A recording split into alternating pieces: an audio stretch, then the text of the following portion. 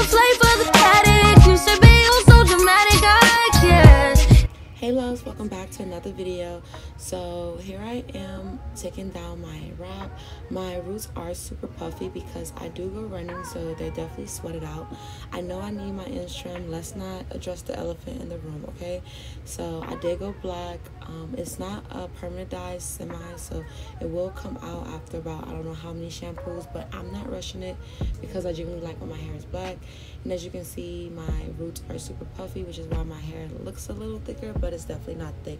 I do struggle with really thin hair, but here I am just trying to enjoy the black vibe. You know, when you change your hair, you gotta get used to it. So yeah, so with no further ado, I'm gonna go ahead and part out a little of the front. So y'all, this is my first time doing like braided down clip-ins. I seen it on TikTok and I was like, I'm gonna record myself trying to do this for the first time. So this is me experimenting. I'm not gonna like put both sides, like everything I do to this side I'm doing to the other side, obviously. So then I'm gonna go ahead and get a middle part because I do want to do a middle part with this hairstyle, and I'm gonna go ahead and twist that out in the middle so that hair can sit aside. And yeah, here I am just trying to get that middle part straight. I do struggle with that, honestly. Like, getting a perfect middle part is so hard. So the girls that can do it, I genuinely salute you for real.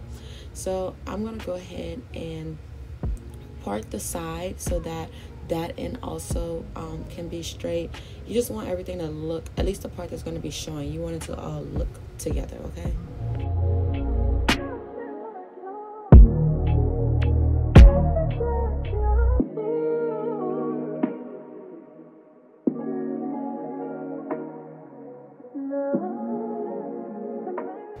So now I'm just going to go ahead and put the remainder of my hair in a ponytail just so I can go ahead and attempt to twist this front down. So again, y'all, like, I am not a braider. Like, if I was to do like braids straight to the back and I really focused, I think I can like do it and it looks like okay, like decent enough.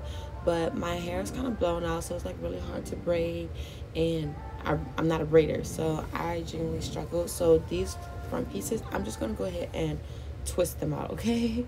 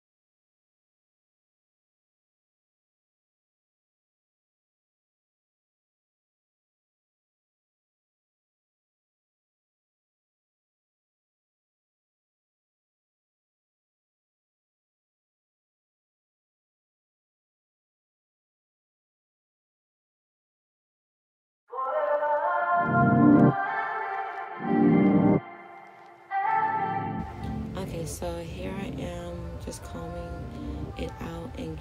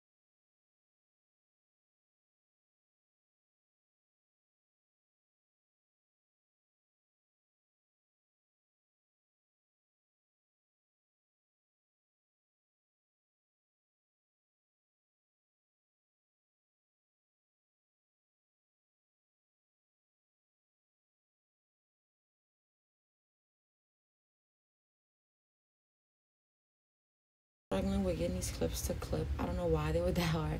I'm gonna go ahead and get my middle part back in action and see what we're looking like. I do see I need to flat iron the roots in that back. It's all sticking up, but we're just gonna take one step at a time.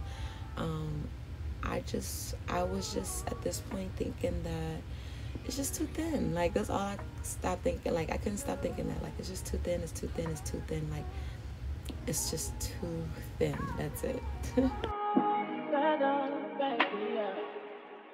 So at this point, I tried to put it behind my ear. It didn't work. So I'm going to go on with my little overly small flat iron. Get the roots, and let's see if this could, like, possibly be okay with... Yeah, probably not. Like, steady trying to hold it behind the ear thing, but I don't want it behind my ear. Like, I want it to just be like blowing down my face. But here I am trying to make it look decent. And no, it's just not giving. It's just looking very bulky, very thin in the ends, and I don't like it. So I definitely ended up taking this out and just doing the way that I'm used to. I think I'm still gonna end up adding hair to even the way that I'm used to doing it. I think Genie, just with this hair, I don't think it blends well with my hair texture. I'm just used to that. I can't really explain it, but this hair is like really silky. Don't get me wrong, like it'll look cute on someone, just not on me.